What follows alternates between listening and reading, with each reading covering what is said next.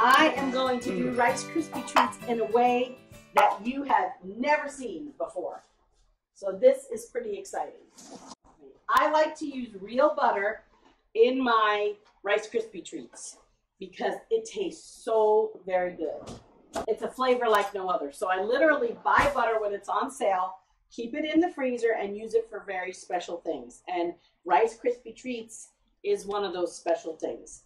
So I modify, which you all will not be surprised about, I modify my Rice Krispie recipe. I use a whole stick because I want it easy peasy. I don't want to have to measure. So I'm going to put a whole stick of butter into the pan and then save the wrapper. I'm going to show you there's a reason we have to save the wrapper. Okay, next I'm going to measure out my Rice Krispies. I have one of these very old 8-cup Tupperware measuring cups. Now these are real Rice Krispies. It doesn't have to be real Rice Krispies. Sometimes I buy the store brand of Rice Krispies. But in this case, they were on sale. I think for $1.99 or less, so I bought them. So I am measuring 8 cups of Rice Krispies. I think the normal recipe calls for 6 or 7. Okay, so there's 8 cups of Rice Krispies. In it goes. I'm getting out the air because that will keep my Rice Krispies fresher longer, and I have a chip clip to put on the cereal bag. That will also keep it fresher longer.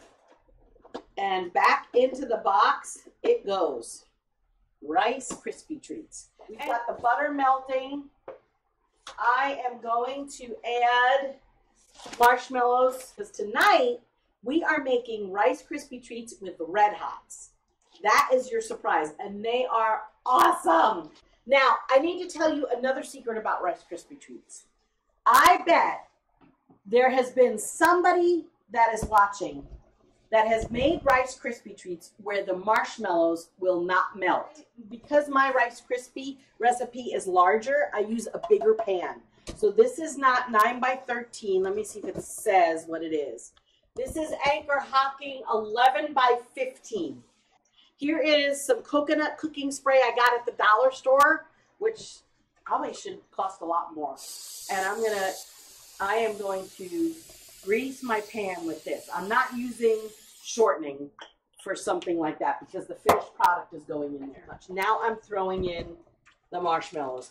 Okay, well, the trick is if you have marshmallows that don't melt, that means that they're too old.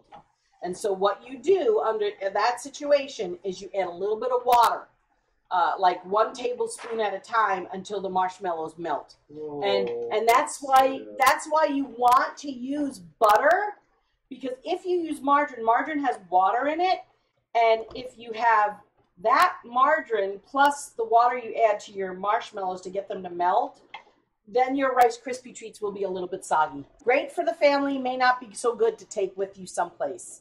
You're just adding a tablespoon of water. Why are you doing that? It doesn't look like it's fluid enough. That is perfect. This is so good. Oh, it takes really, I think I have this down to 10 minutes to make this. Okay, now, folding is important. You've got to try to keep, you can't just manhandle and stir the Rice Krispies or it's going to break them. Now, do you have the flame on still or is it off? No, flame is off now.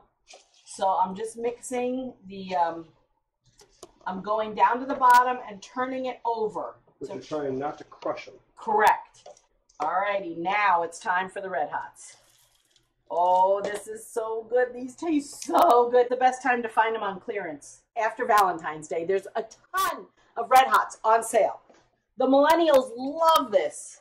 Remember when I told you hold on to that butter wrapper? Because these Rice Krispie Treats are hot. Here's the butter wrapper, right? Now watch. You're going to use the butter wrapper to spread the Rice Krispie Treats around in the pan. And we're using a big pan so that they're skinny and you can cut them into small bites.